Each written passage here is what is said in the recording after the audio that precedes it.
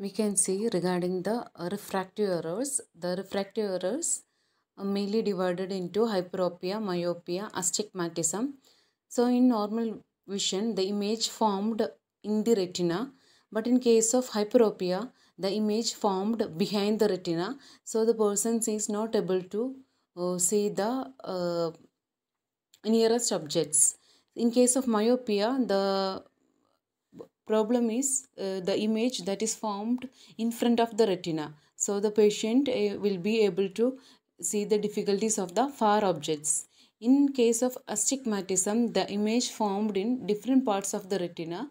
So the person is not able to visualize the things properly, and it will appear as a blurred image.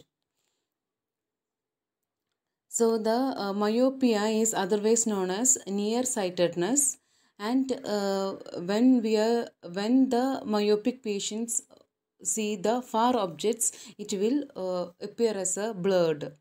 The same things in hyperopia. Hyperopia, there will be a far sightedness. So the far sight vision will be present, but in case of near sight, that will be blurry. And in case of astigmatism, the person can make far away and nearby objects, but it will be look blurry and distorted. In case of presbyopia mainly seen in old age people, that is mainly due to the lens, the distorted lens. So here the older adults very difficult to see things that is close. So mainly the presbyopia is farsightedness. The person is not able to see the near sight objects. We can see which all are the corrective measures for this refractive errors.